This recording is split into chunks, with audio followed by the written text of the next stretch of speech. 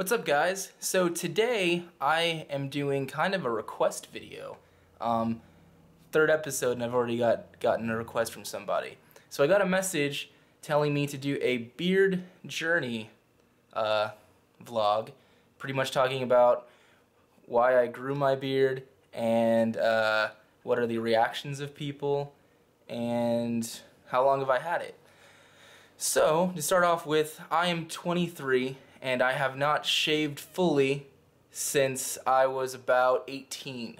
So I have not seen the joke I make is that I have not seen my chin since I was 18. So, yeah, I really can't think of a time that I haven't had facial hair. This is the longest it's ever been. And personally, I don't think it's too, like, amazing. Like, I've seen completely more fantastic beards than this one at this point in my life.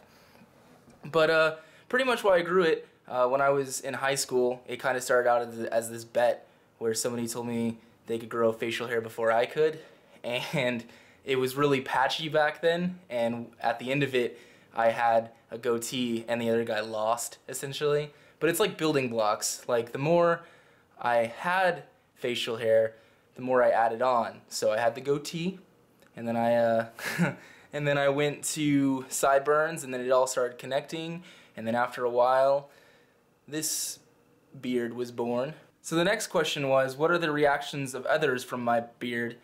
And for work, I had really short facial hair when I had started, and it just kind of grew into this, and they haven't said anything. And I work for a video production studio, so I sit behind a computer all day, so I don't really mess with clients and stuff. And not that it would matter, like, I feel that beards shouldn't make people uncomfortable, pretty much. That's my feeling behind it. And then friends and family, they love my beard. I've had some people say that I should shave it, but that's never gonna happen.